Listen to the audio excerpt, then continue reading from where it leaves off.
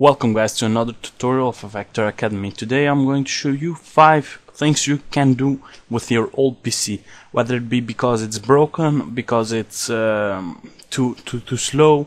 We have 5 options what you can do with your old PC.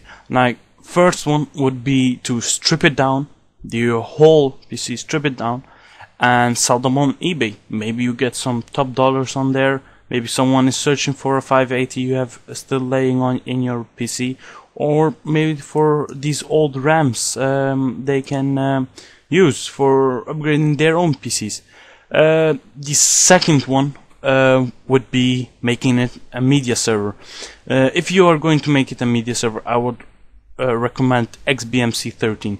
It's an OS, you just install it like you install Windows 7, and you can plug in to your home network, and you can even stream from your media server to your phone or vice versa. So that's really the third option would be to make it a NAS server. Now, NAS servers are network attached storage.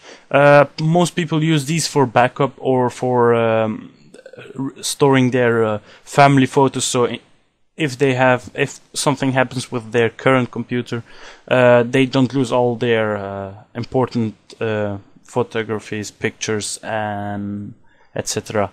FreeNAS is really easy to set up. It doesn't really use that much resources, so even an old computer from 2007 will work perfectly. I have set up my old PC, a Pentium dual core,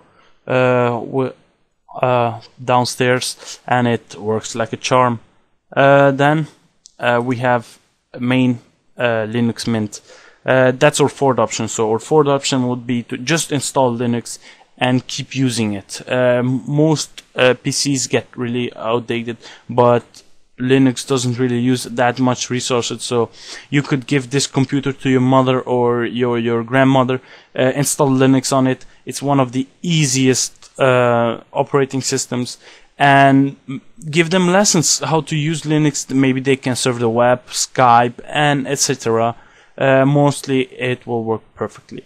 Now the last option would be just upgrade it. Like, let's say your graphic card is not up to date, so instead of having a 460 you buy a new one, 580 or a 560, and upgrade it within your budget. Now I have here Alternate. That's my local computer seller or parts seller.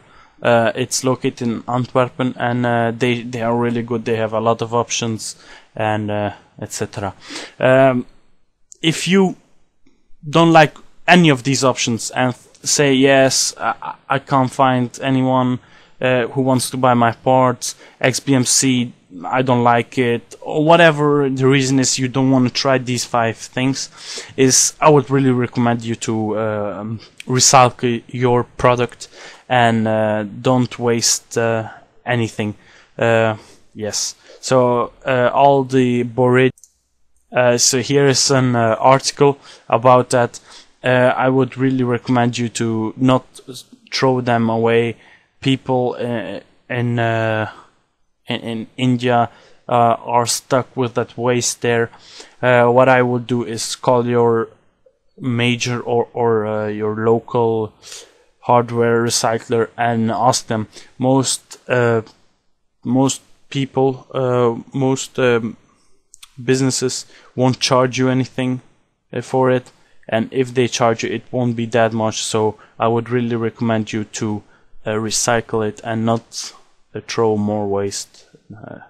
Thank you for watching, and hope you like this video. Maybe subscribe, comment, and like. See you next time.